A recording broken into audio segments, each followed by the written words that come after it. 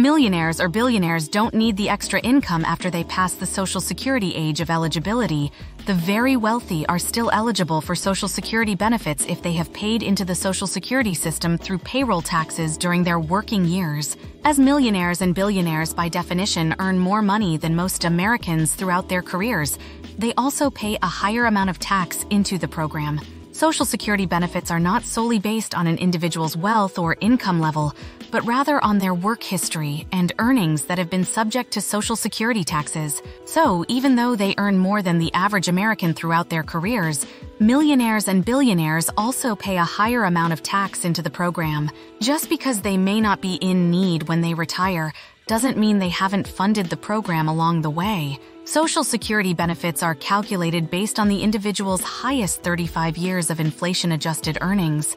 The amount a person receives in Social Security benefits is not directly affected by their current income or wealth. Therefore, even if someone is a millionaire or billionaire, they can still receive Social Security benefits if they have a qualifying work history. Current workers pay into the system now for the benefit of retirees, and when those workers retire themselves, their retirement will be funded by the next generation of taxpayers. Additional money is paid into the system from the Social Security Trust Fund, which consists of excess contributions from prior years, federal taxes paid on Social Security benefits, and interest and reimbursements. However, the Social Security Trust funds that approximately 67 million Americans rely on for benefits are scheduled to be depleted in 2034, according to the annual trustees report released by the Treasury Department in 2023. At that time, 80% of scheduled benefits will be payable from the combined funds for old age and survivors insurance and disability insurance,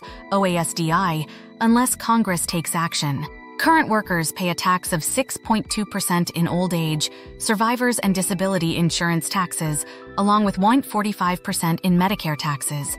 Combined, workers pay 7.65% of their income into Social Security up to a certain income amount. Employers pay a matching 7.65% tax on behalf of their workers. As self-employed workers are both employers and employees, they have to pay both sides of the tax, amounting to a total of 15.3%.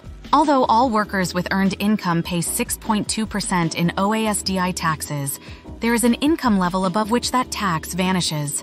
For 2023, this Social Security wage cap is $160,200. This means that if you earn more than this amount this year, you won't have to pay that tax on your excess earnings. This can be a huge benefit for millionaires and billionaires, as they end up being taxed on only a small portion of their earnings. By contrast, most Americans end up paying OASDI and Medicare taxes on 100% of their earnings. For November 2023, the average Social Security retirement benefit is $176.98 per the Social Security Administration. However, the maximum possible monthly benefit is $45.55. To earn this benefit, you'd have to wait to file for Social Security until age 70, and you'd have to earn at least as much as the Social Security wage base for 35 years. In other words, most Americans draw nowhere near the Social Security maximum. This maximum payout helps level the playing field when it comes to millionaires and billionaires. While high earners can avoid Social Security taxes on their earnings above the wage base, their maximum payout is similarly capped. This is because the Social Security retirement formula doesn't account for earnings above the wage base.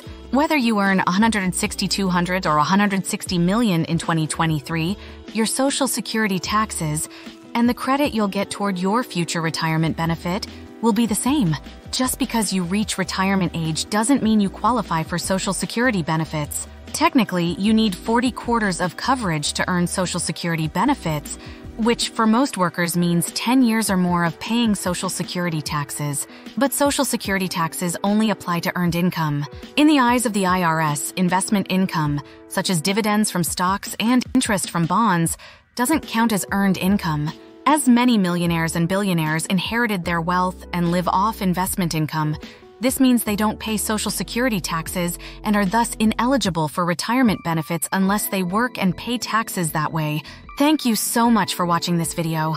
We appreciate your continued support and look forward to serving you with more exciting videos in the future. We hope it has been helpful in understanding the world of passive income. Don't forget to hit that subscribe button, and comment below and turn on your notifications so you never miss a video from Passive Income Journey 777.